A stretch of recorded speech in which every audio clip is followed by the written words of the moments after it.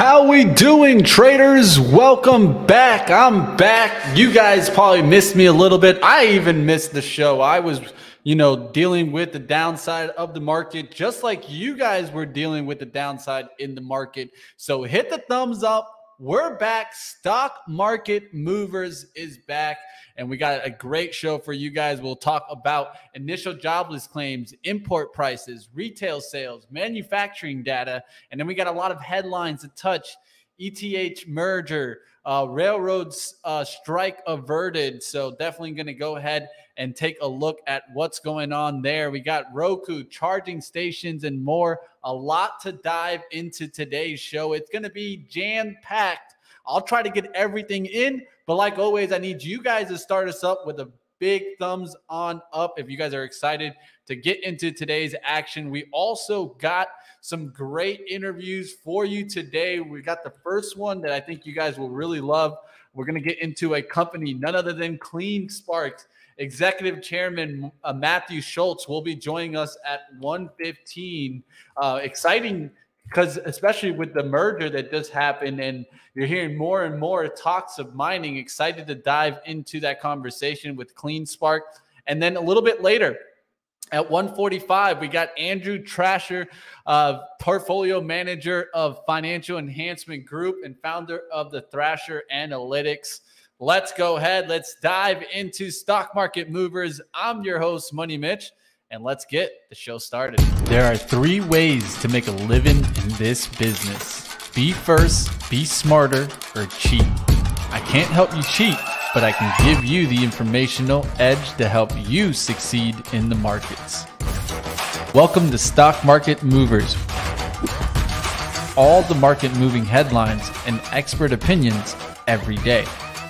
They say money is the oxygen of capitalism, and I want to breathe more than any man alive.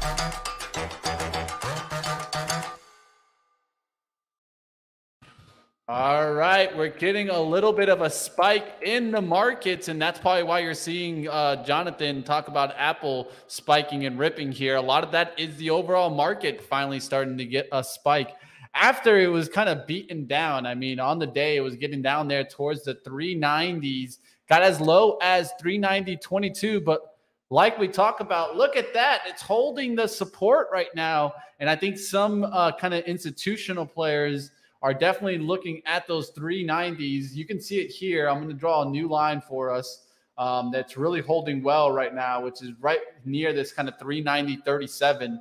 Now you're seeing some people step on up off of that level and looking to make the upside call. Well, there you guys see the market trying to push on up. Will this last? We'll see what's going on out there. And Jay calling out the banks have relative strength. Well, we'll definitely take a look when we get into what was hot and what was not. But I did see the banks continue with their strength. Now, this is one that I've been looking at if I wanted to take a kind of a 2-day trade on for the comp, but haven't taken a trade in any financials, but we'll take a look at them. Let's start diving into today's topics, right? And so the first topic, of course, we want to talk about is all the kind of financial data that came out today. Of course, there was a lot that came out. You got core retail sales that came out, retail sales that came out. You had jobless claims that came on out. And you also had the Philly Fed Manufacturing Index. There's a lot that came on out. Of course, initial jobless claims came in better than expected, but import prices saw a smaller drop than the estimate. Retail sales beat expectations, but were negative when it came down to excluding the autos. Manufacturing data did show a slowing of the economy. This is that Philly Fed Manufacturing Index. So now it's just kind of left to the Fed to kind of analyze through this data. Of course, what does the Fed talk about always is PCE, PCE, PCE. They say they don't pay attention too much to that CPI data. So at least that's good sign there. If they're not really paying attention to CPI, then PCE wasn't as bad as CPI. So maybe the 75 basis points makes more sense now than a full 100 basis point hike, right? But another thing that can help there is a slowing economy. If we see a slowing economy like these manufacturing numbers that we got today, that could be a good sign. Why is bad news good news this time? Well, because that will go ahead and show to the Fed that we possibly are pushing into a recession here, and maybe they'll slow down a little bit. Of course, this is all talk and something that you need to just kind of follow on. It's a fluid situation and something that I would keep my eyes on as an investor.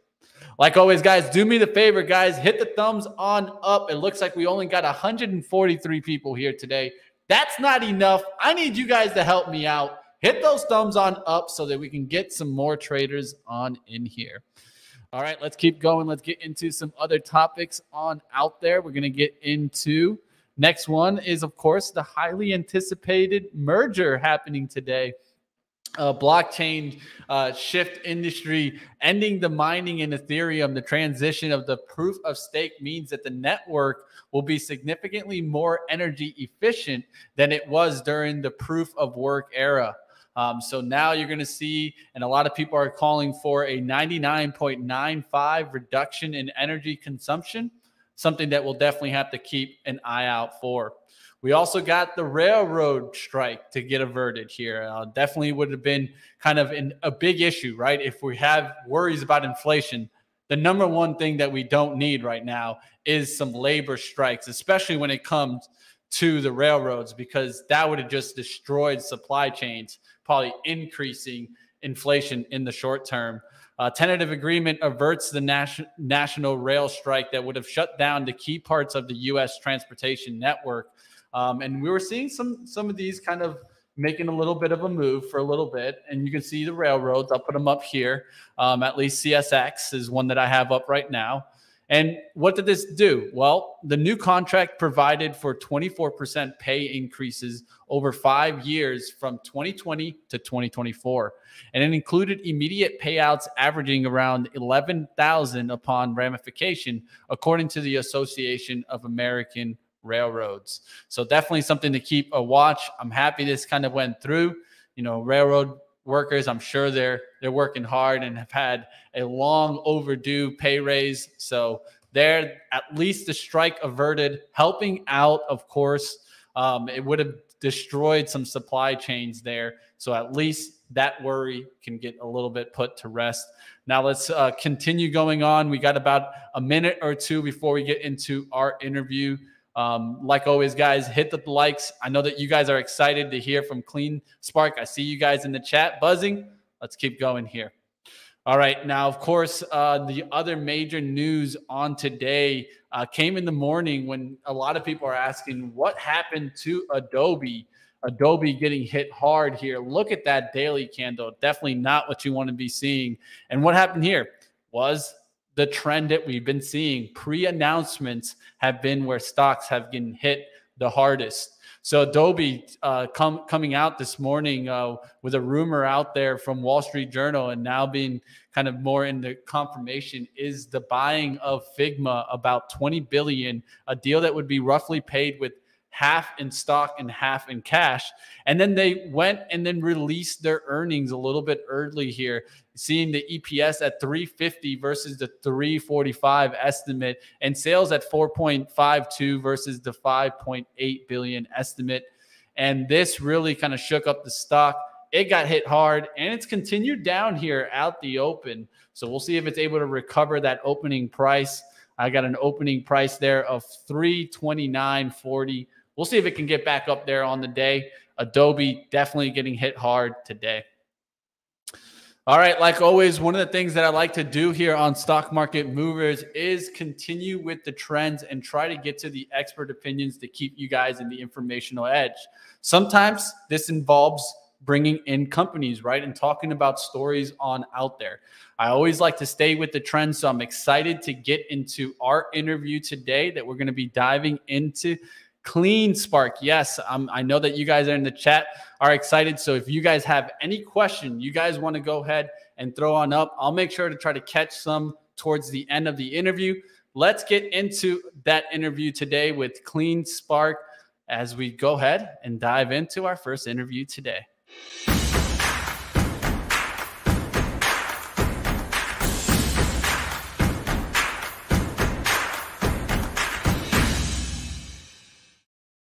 All right, let's go ahead. Let's bring on Matthew Schultz here, the executive chairman of CleanSpark. Welcome to the show, Matthew.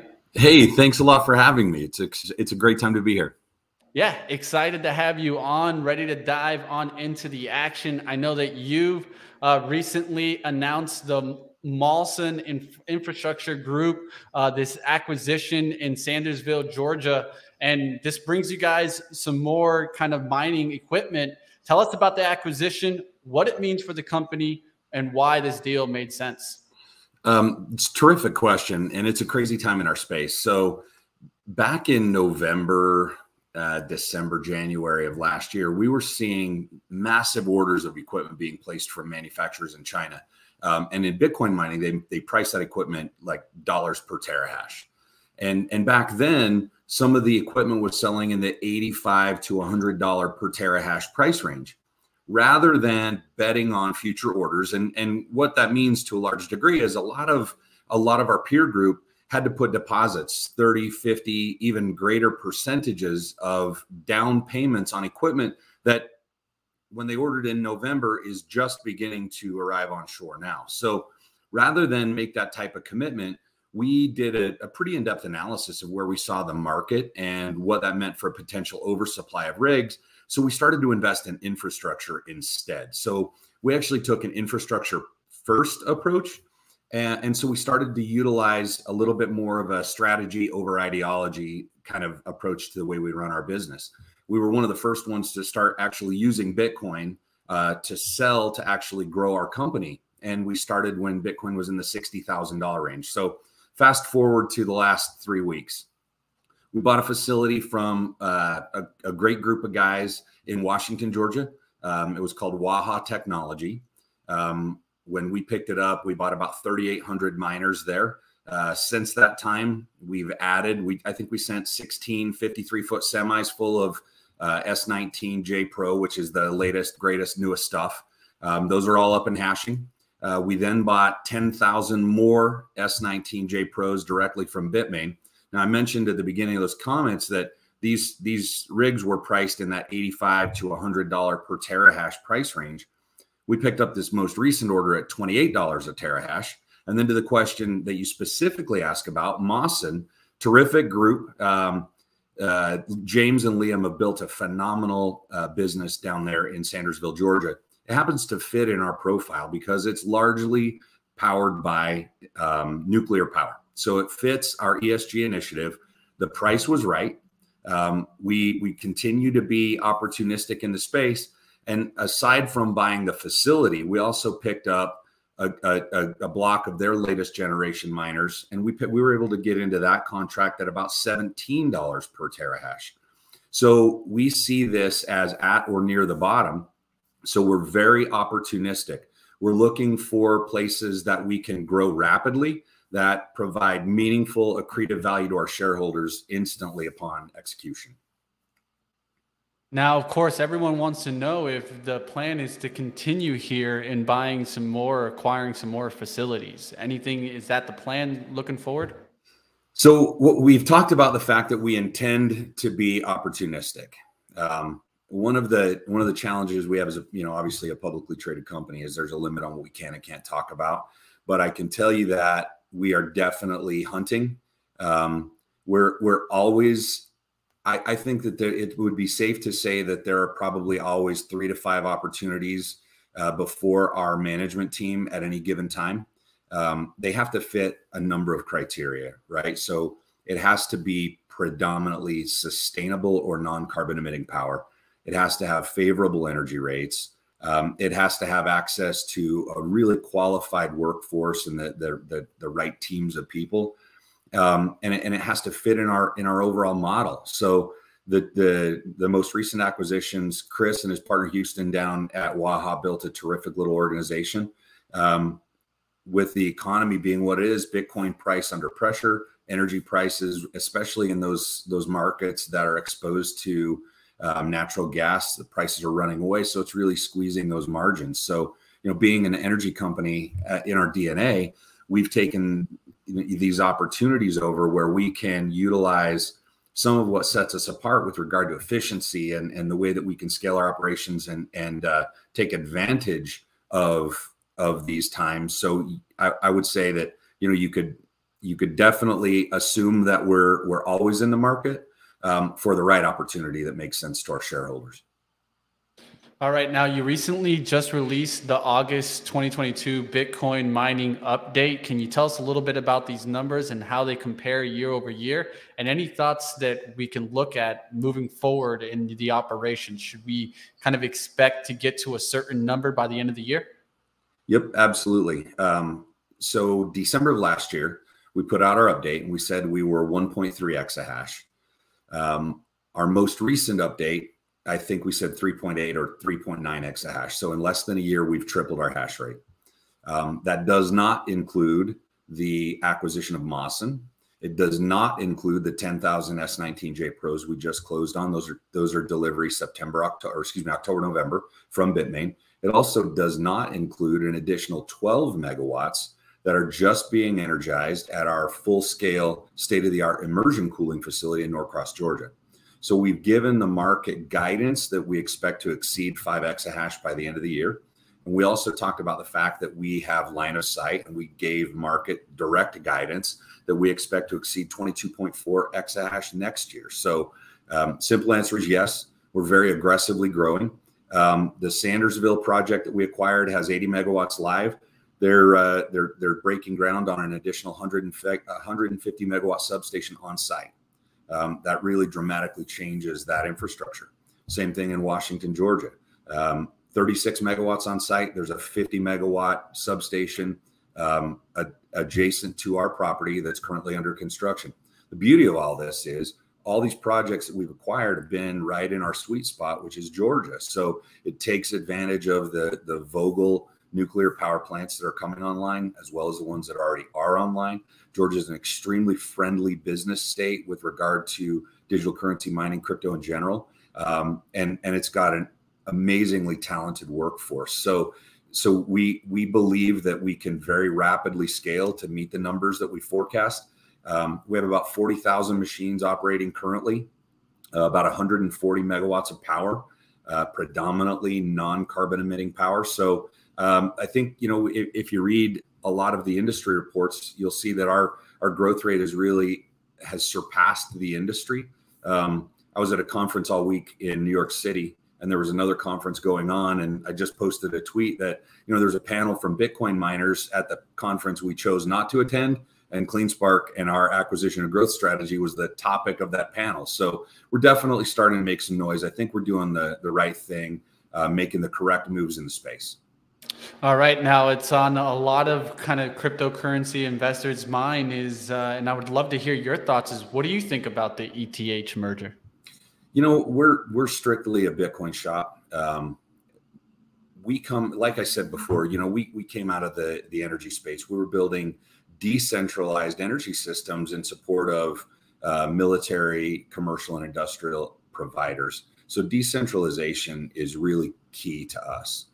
We believe that the proof of work approach is what provides that decentralization and securitization of the Bitcoin network. I mean, the underlying protocols were actually put in place a number of years ago to kind of disincentivize people from spam email campaigns and civil attacks, because it created an energy cost, effectively a postage that would require somebody to do these mass mailers or spam attacks that, you know, otherwise had no cost. So roll that forward into the Bitcoin blockchain. Bitcoin is secure because of the fact that for access to the network, that it requires an investment in energy. So we see that investment in energy as a way to incentivize and stimulate more renewable energy projects, because there's a company like CleanSpark, for example, that has $500 million on our balance sheet. We have less than $20 million in debt. All of our properties are unleveraged, so we can enter into purchase agreements for clean power to build new facilities that support the surrounding communities, and that makes those energy projects financeable and bankable for those developers. Now, comparing that to proof of stake, The challenge is that there are tokens on the Ethereum network that are exclusively proof of stake. And the challenge is that if you have the ability, you could theoretically strong arm that industry or buy a controlling interest. And so it would enable, instead of a peer-to-peer network like Bitcoin, it becomes a hedge fund to hedge fund type network. And it enables people to potentially manipulate that network and system, whereas Bitcoin is, and proof of stake is always going to be completely decentralized. So we're excited to see what comes of it. You know, there are tens of thousands or hundreds of thousands of GPU miners currently operating on the network. So there's going to be a lot of extra chips for people that are interested in gaming. But, you know, we're interested to see how it rolls out. You know, obviously what's good for any crypto is good for Bitcoin. So how do you feel about Bitcoin? And are we in what's said to be a crypto winter? Yeah, I definitely think we are. Yeah, you know, with the market conditions, with the, you know, the numbers that came out yesterday with regard to inflation. You know, CPI is skyrocketing. We keep talking about the fact that we're approaching the end of the recession, and I think that's created some fear in the market. And what you know from your experience and many investors do is that fear creates opportunity. So, you know, what we talked about in our last quarter is here we are in the middle of a crypto winter. So the price of Bitcoin is dramatically down. We started selling Bitcoin as part of our capital management strategy back in November of last year in the $60,000 range. We were widely panned for that approach, and now many of our peers have been forced to sell here in the, you know, high teen range. So we see that this is definitely at or near the bottom, you know, according to all of the research that we've done. So we're definitely in a crypto winter, but here's where the kind of differentiation comes in. Companies that are positioned well can continue to thrive in these markets, as evidenced by our acquisition and growth strategy. Last quarter, we did $31 million in top line revenue. We posted over $15 million in EBITDA. So, you know, aside from the, you know, we took some impairments, discontinued operations, moved our energy business kind of out of our continuing operations. So we took some non-cash impairments or non-cash write-downs during that last quarter. But, you know, from a gross perspective, 31 million in revenue and 15 million in profit in the depths of a crypto winter, just it still demonstrates that there are a ton of opportunities for companies that are positioned properly and execute well. So it hasn't been great for a lot of companies. It hasn't been great for a lot of investors. Certainly our share price has suffered drastically. But in light of all that, if, you know, there are a number of different metrics, when you look at the Bitcoin mining sector as a whole, we're by far the best performing of our entire peer group. So, you know, it's not necessarily a badge of honor to be the least bad, but, you know, we've continued to execute in this tough market, and we see that this is presenting a ton of opportunity. So when the bottom is in and crypto begins to rebound, it's going to be just like it has been in the last several cycles. That rebound is very swift, and, you know, could be very beneficial for companies that are taking advantage during these times. Yeah, now one thing I always look at is relative strength, and sometimes this can be, like you mentioned, which one isn't going as bad as the others. Now, what is in the pipeline moving forward? I know you've mentioned a couple of these things, but just want to give you the floor just in case we miss one. No, I appreciate the opportunity to share a strategy. So we've continued to grow, and what's important to know is, you know, the team in Washington at Waha, really capable group, competent people. They've got a management team. We acquired that facility, acquired those resources. There's no longer a management team, so it expands what our executive team is responsible to do. Same thing with the group in Sandersville at Mawson. What we did do, and I don't know how many people actually paid very close attention, Mawson is a terrific operator. And aside from the 230 total capacity that we acquired from them in Sandersville, Georgia, they have two more facilities, 200 megawatts total in Pennsylvania, of largely nuclear power. Included in both of their public disclosures as well as ours was kind of buried in the bottom, a right of first refusal for CleanSpark to acquire that as well. So there's an additional 200 megawatts of nuclear power that we have a right of first refusal to continue to execute, to potentially acquire that and continue our growth strategy. And as I mentioned before, we're actively hunting. So There are opportunities daily. The price of Bitcoin mining equipment is certainly under pressure. Being at these conferences in New York, we continue to hear from manufacturers, importers, and providers of equipment and infrastructure about the glut, the oversupply. A number of our peers went all in on miners and didn't focus on infrastructure, and now there are literally tens of thousands of Bitcoin miners sitting on pallets with nowhere to plug them in.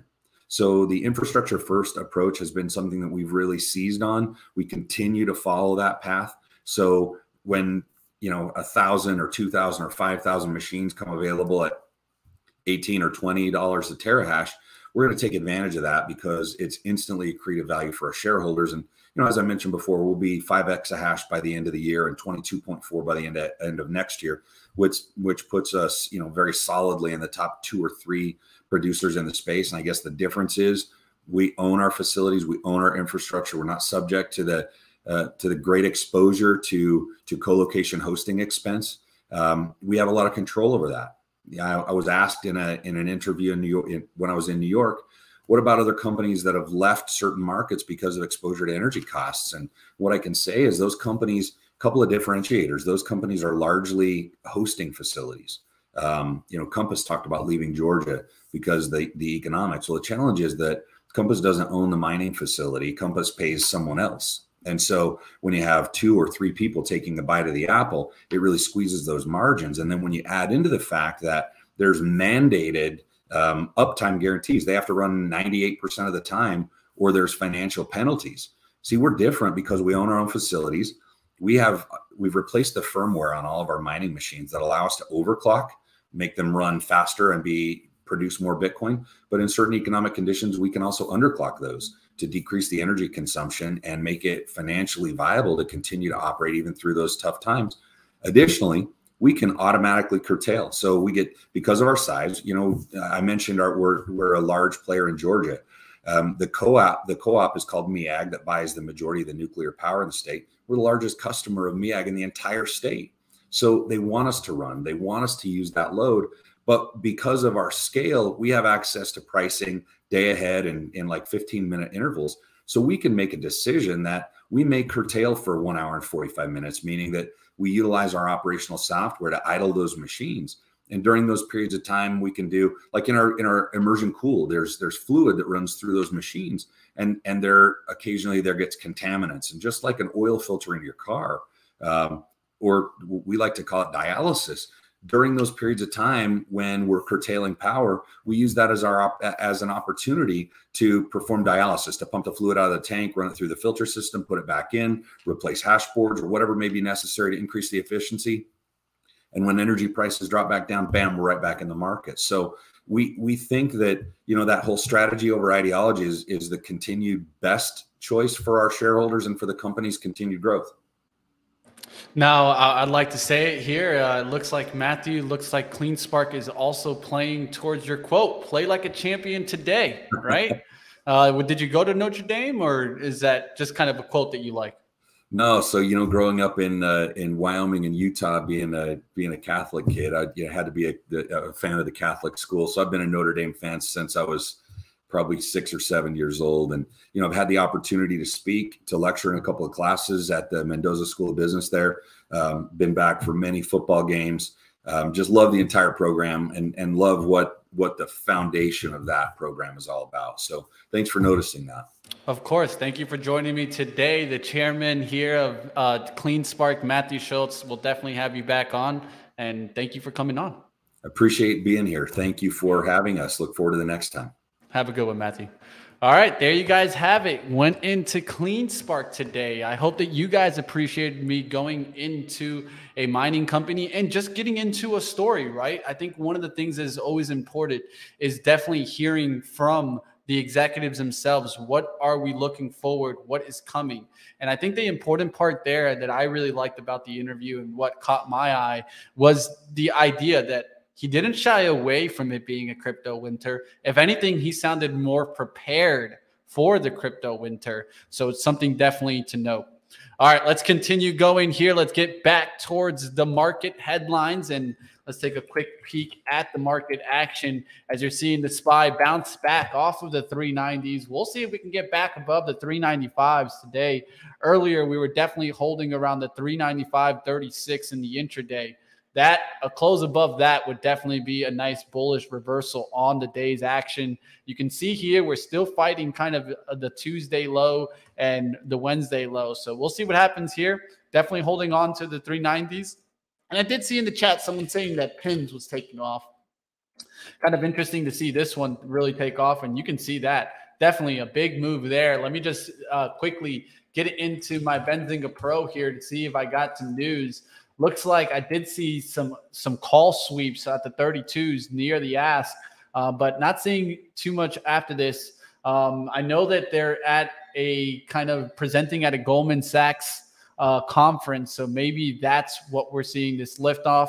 I don't have confirmation on that news right now, but definitely big liftoff there for Pinterest. Thank you for noting that in the chat.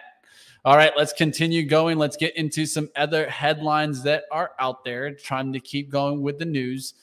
We did talk about Adobe. We're on Humana. Let's get into Humana's news today. And this did get a big pop over in the pre-market hours. So let's go and take a look at how it's trading on the intraday. This is HUM. Take a look at the action.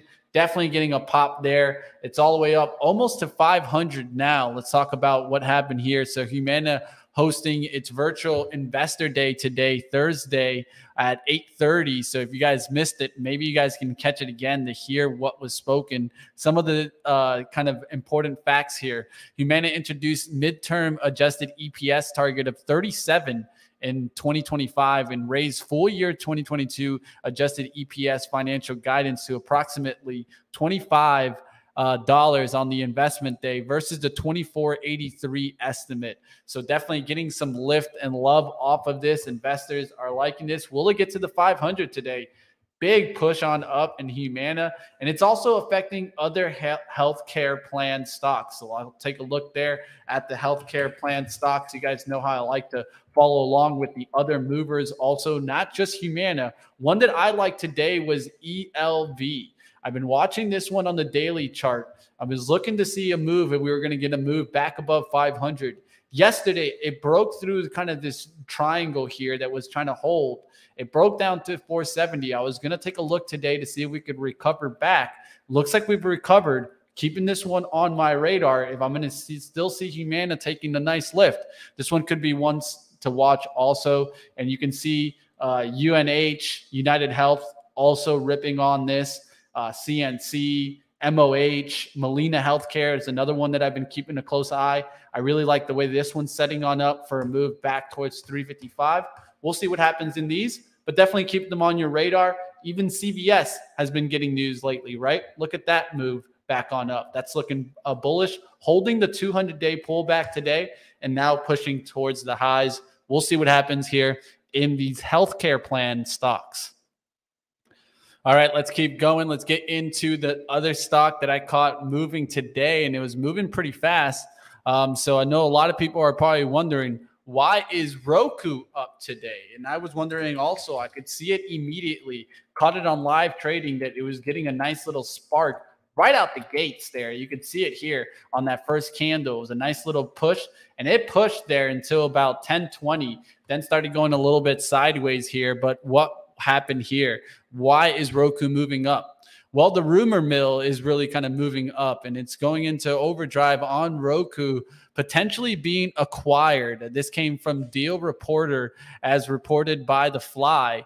The publication focuses on merger and acquisitions. They revealed that Roku had made a number of amendments to severance language in their executive contracts, highlighting a curious focus on change in control, which addresses what happens in the event of an acquisition. Of course, this is majorly important to, let's say, an ETF like ARK that is one of their biggest positions is Roku. We'll see what happens here in Roku if an acquisition is really in kind of the works. Something to keep on watch, as you're definitely seeing it rebound today up towards the 75. We'll see if it gets to the 80s and catches the bounce. What do you guys think about Roku? Do you think it could be an acquisition target? Let me know in the chat what you guys think. All right, let's keep going about getting out of Roku. Let's go towards the next one. And the question that I had today, and I'm sure a lot of investors were asking, is why are EV charging stocks up? Look at all these that were kind of making a good move today. Volta, Blink, ChargePoint, EVgo. These were some of the stocks that we pointed out on live trading. So if you guys haven't checked out live trading, that's every single morning, 9 a.m. Don't miss it right here on Benzinga. But let's go ahead. Let's get into some of these charging stocks that we're making moves on up. And you can see ChargePoint. I've talked about this 20 level being so important. If we could get back to 20, this was really going to start looking bullish. And now you're there. Now I'll be looking for pullbacks on this. If I could get a pullback on it, I definitely will keep watch to see where I can kind of come back into this. I'd be looking for somewhere around 17 to around 18, somewhere in between there. A good pullback would be something that I'd be watching. But this one's really starting to look stronger. ChargePoint, but it was also EVgo. You could see EVgo getting some lift on up there. Blink getting some lift, and Volta also getting some lift. I saw all these kind of moving hand in hand. So keep these ones on your radar. We'll see if they can continue making runs. But why are they moving? That's the important part here. Well, President Joe Biden will provide $900 million towards building an EV charging network. The network would span 53,000 miles of highway in 35 states. Over 5 years, the U.S. government will provide $5 billion of grants towards building EV chargers. So this is definitely something to keep your eyes on as you're seeing ChargePoint take off. A lot of this coming on investment news and talks here about building the EV charging network. We'll see if they can continue making runs. And if there's one that was lagging a little bit than the others, I would say it was Volta. It's a lower price one, and it's moving slower. It did make a nice little move on up, but not a significant one. Just keep it on your radar. We'll see if it can continue following the other names. All right, and then there was also another news that came out of DHR that was important here. Danaher, let's talk a little bit about that here as we get here. Danaher announced its intention to separate its environmental and applied solutions segment to create an independently public traded company. The company will be comprised of Danaher's water quality and product identification business and would be referred to as EAS until a later name date. And you can see here, it kind of came down right back to the support. It didn't really kind of hold that pop. But you didn't break the low of that, the 281.73. You did pull back a significant amount. So I'd look to see if it could at least kind of close back up towards the 290s. Right now, it is catching a little bit of a bounce. But of course, we need to keep on watch how this will affect the new company. And it usually doesn't affect too much at the same moment, right? It might be giving them a little bit more of a profitable outlook, but it's still a part of the company. We'll see what happens there. DHR. Danaher definitely coming down in the intraday. Will it close back that up above 290s there? All right, getting out of that one in about 2 or 3 minutes, we're going to get into our next interview. Just want to keep going with the headlines and keep them going here. Next headline was on Ford. So let's go to Ford, see how it's trading on the intraday. You can see a nice little pop there. And Ford unveiled the redesign of the 2024 Mustang hardtop convertible with none other than gas-powered engines. It looks like that's what they're talking about here. We know customers do want the internal combustion on some of them, and some of them want electric. We want to offer both in the Mustang family, said Jim Owens, head of Mustang marketing, during a media briefing. And Chevrolet, of course, is expected to end production of gas-powered Chevy Camaro in the coming years as a part of General Motors' plan to exclusively offer EVs by 2035. So I think this is just interesting. I don't think it's massive, towards the bottom line of Ford. But something that might keep them a little bit in more of a forefront is if they do have at least a sports car with a gas-powered engine. I know that EVs sometimes are even faster. I mean, we can tell by, the Tesla S, but I can tell you right now, there's still nothing, at least in my eyes, like, driving a Ford Mustang. I've had one before.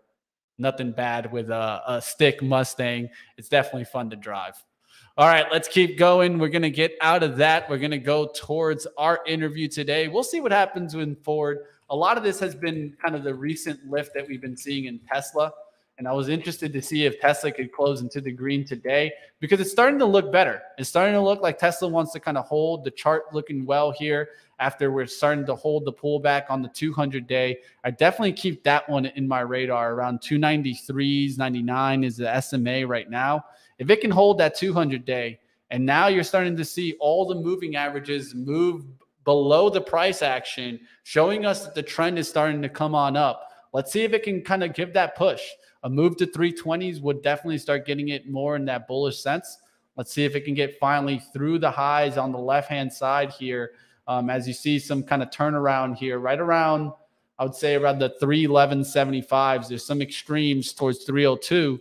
But definitely a close back above that 311. And we're looking better for Tesla. And we'll see what happens. Of course, Twitter news could always change around Tesla. But for right now, I'm actually liking this chart. For kind of the large caps, this actually looks a lot better than, let's say, like a Microsoft that is starting to break down a long-term trend line there that I'm concerned about. If that breaks, where does Microsoft kind of stop, right? And that's the concerning things. If I'm looking at some of the higher price, higher quality names, Tesla's chart actually doesn't look like this. It looks like it's trying to hold a bullish tune. We'll see what happens there in some of the leaders. All right, getting out of that, let's go ahead. Let's get into our second interview today. Like always, this is always about trying to give you guys all the headlines that are out there on stock market movers and keep to the expert opinions to keep you guys in the informational edge. So let's get into our second interview today and let's dive on in.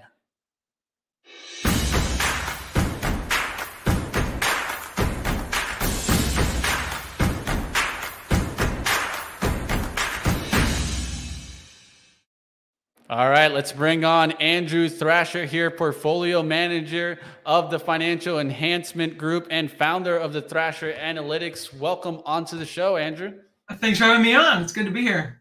Definitely excited to go ahead and get started. First thing, I want to know a little bit more about yourself and Thrasher Analytics. Tell us about it. Sure. So my primary hat that I wear is being a portfolio manager for Financial Enhancement Group, managing the assets of our clients. I also write an institutional level weekly letter through Thrasher Analytics, looking at different market timing strategies, looking at volatility type research sectors, and just kind of sharing a lot of my commentary and proprietary models there. So my primary way I look at the market is through technicals. I'm a CMT, I'm a chartered market technician. So I'm really focused on the price action. I'm less concerned with the day-to-day headlines and the news. I watch them and pay attention. Respect earnings announcements, but I'm really focused on the daily charts. Well, I can't blame you for being a CMT. I'm actually working on my level 2 right now, but awesome. We'll save that for another conversation. Let's get into the overall market sentiment. How do you feel about it right now? Sure, we've had a pretty much almost a full year, a kind of a risk-off defensive bias. We started pretty early, not early last year, but later in the back half of last year before the market peaked, really honing in on the lack of participation in the overall trend. I write a public blog at athrasher.com and started publishing there just about that we really were only seeing the market being carried higher by a handful of stocks, basically just the FANG stocks as they eventually got named. And so we came into this year a little bit cautious. Then our model started to see the trend started to reverse, and we've been basically defensive all year long. Looking opportunistically at certain sectors, utilities, energy has been something we've played with most of the year, as well as some tech, healthcare throughout the year. But pretty much been defensive as we continue to see support levels break and resistance levels hold up. It's hard to get overly constructive on this market. Hopefully, maybe we can see a year-end rally, but right now we continue to be more defensive, a little bit cash heavy, and trying to just manage that beta from day to day. Let's dive into a little bit more of your process here. So one thing that I wanted to ask on is being a portfolio manager, you have to kind of know how to find good quality plays, right? How do you feel you can look for good quality opportunities that are in the market? So most of our portfolios are broken up into, we have some that are entirely systematic. They're driven by what the signals that our models are telling us, and so it's less. There's really no discretion in those. Some of our sector rotation models, some of our timing models, they're entirely what the model says is what we do. For some of the areas that we do get to be a little bit more opportunistic in and have some discretionary of, we do try to combine both earnings and some of a fundamental lens with my technical lens. I co-manage our assets with a CFA, and so he really dives in into the companies themselves. But we start looking for things that are going to have a catalyst. So something that we've played a lot with is different commodities and energy this year. We feel like there's been a lot of catalysts to that space, and the price action has very much reflected that as the solid relative performance. And then looking at certain specific plays, whether it's in natural gas or different drillers, explorers, we've kind of gone across the gamut with the energy market, trying to best position ourselves. But we try to find areas that are maybe going to have a catalyst, whether it's from the economy or just something that's developing the market from a relative strength perspective. And then we start to try to narrow that down, either using individual stocks or we'll just use some broad-based ETFs. Excellent. Now, are there any themes or industries that you have on watch for a longer style kind of investment? Like I said, we've been in energy for pretty much all year long. Our sector rotation model there's been a couple of times where it's fallen out, but for most months, our sector rotation model has been in energy. So from, again, our systematic perspective, we've been in energy. And then there's also just been certain names, certain nat gas stocks. Can't get into what those are, but I can say that we have tried to get a little bit more focused in how we're playing energy. But I think that's been a continued theme. It's only been exacerbated by what's going on with Europe and the European energy crisis. We think that there are certain players in the U.S. that can benefit from that. So we try to get positioned there. I think energy is constantly in the headlines for different reasons. We're seeing nat gas down pretty big today after they get the resolution of the strike with the railroads. I think that's more news-driven, headline-driven. We're watching if nat gas can hold the 50-day moving average, specifically looking at that one contract. But we think energy continues to have a lot still left to go. Commodities in general, we think there's still a lot of catalysts left in the commodities market, specifically the ag space. We're seeing more and more headlines of countries starting to limit their amount of exports. We're watching crop reports, seeing how much of supply we're going to have. And we think that there's still some potential in a lot of the ag names. Again, they're often always in the headlines for one reason or another, but we continue to watch energy markets, ag markets. But as far as the broad equity market goes, we're still pretty defensive. So we manage the beta of the portfolio, the amount of risk exposure we have pretty tightly right now. Now, I heard you mention a lot on natural gas, so we won't touch too much on that. But what about oil? How do you feel about oil overall? It's been kind of a battle here. I've been seeing, of course, going as high as 120 and then coming down towards the 80. Do you feel like we're stuck in a range here, or do you feel that we're going to finally start trending in an area? I mean, I think it's kind of both. We've been in a range, yes. I think that the break, I think my expectation is that we'll break higher or break lower. Outside of Putin waving the white flag and we see just some reflexive trade of that, but I still don't think that's enough probably to really break the back of oil. When we start looking at the crack spread, we start looking at the energy names, they continue to trend higher. The crack spread is the comparison of oil to the products made from oil. And then looking at the spread there, that started to roll over a little bit, but it's been a lot more firm. It's been stayed a lot higher than the price of oil.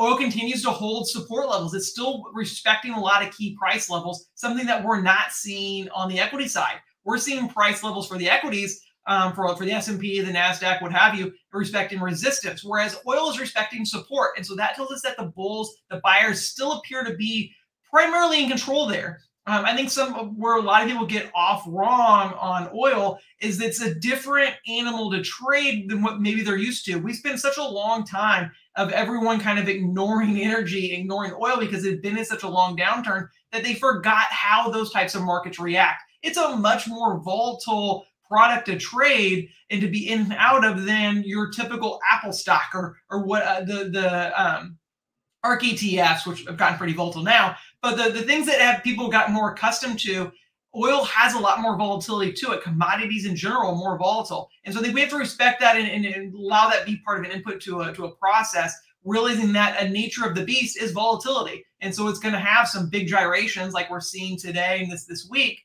But I don't think that's enough to discount saying that oil has peaked and we're going to go right back down to $50 a barrel or go back to negative like in March 2020. The fact that Biden's come out saying he wants to refill the SPR around $80, I think it's terrible that they came out and said that, because now you're just putting a bid under it at $80. But we obviously know now the government's going to be a buyer, a natural buyer at that level. And so I think you still have a lot of catalysts like that.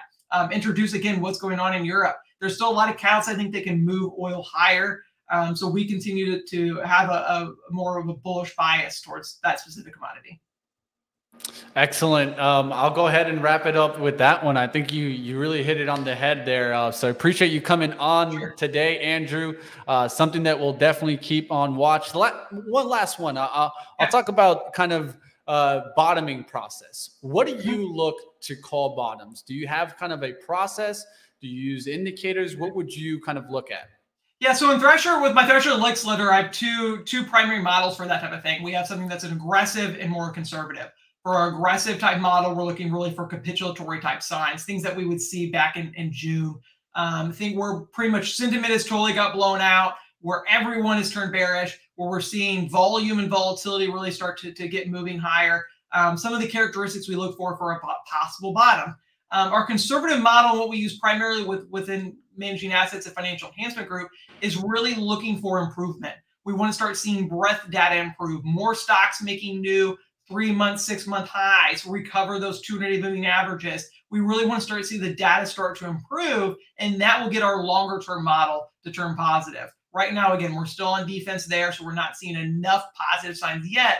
But for a bottoming process, we'd rather, instead of trying to get the actual low, we'd rather get a couple percent above it, 5, 10, whatever percent above it, and be more confident that the worst of the storm is behind us versus just trying to catch that falling knife. So we do have some aggressive models that try to do that, but our primary focus is really trying to look on when the data has started to improve. That's when we start to get more constructive on the equity market. Well, thank you for joining me today, Andrew. Andrew Thrasher, portfolio manager of the Financial Enhancement Group and also founder of the Thrasher Analytics. Appreciate you coming on, Andrew. Thanks. Have a great one.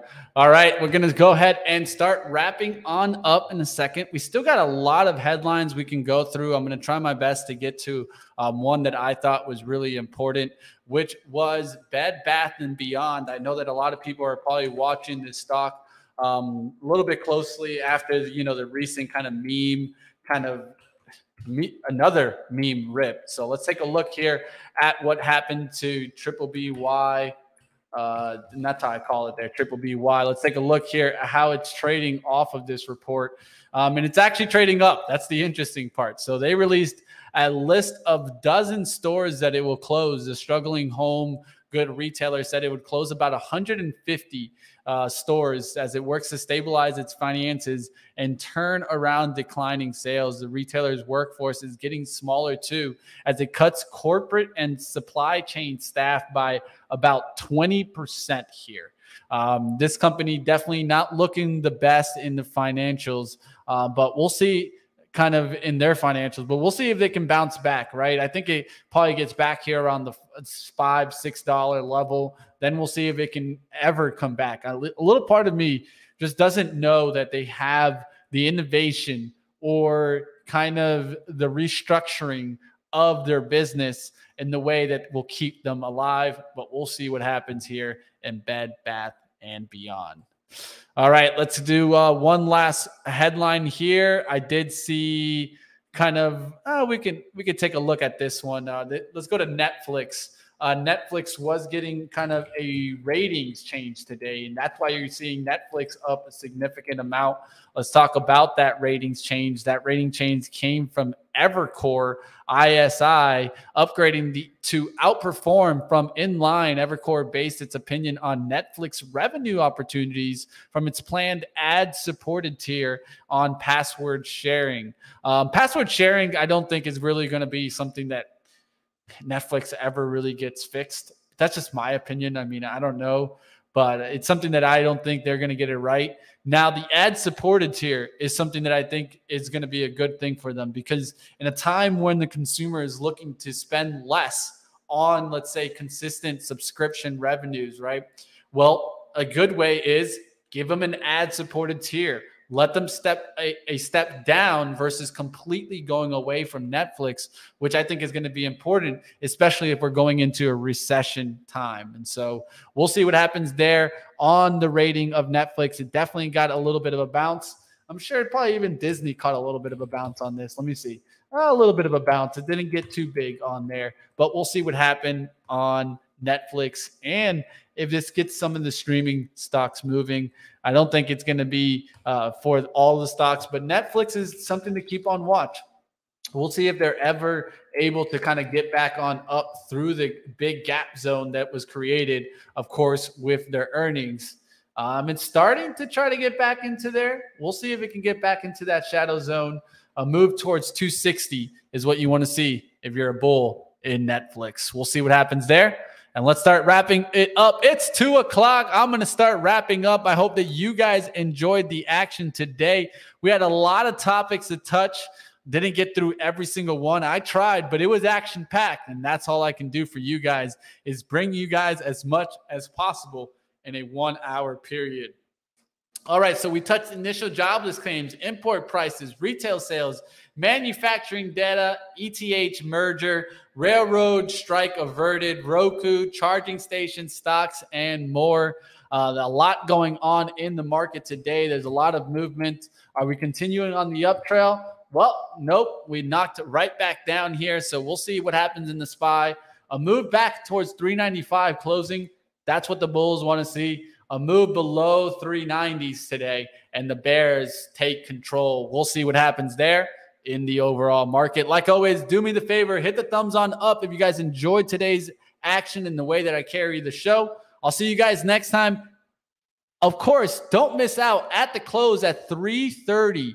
We don't have the roadmap coming on next, so there will be a little bit of a break in our coverage. I'll see you guys a little bit later at 3:30 Eastern with Joel Elconin as we go through the market and check out the close. And will the SPY hang on? Let's go ahead and find on out.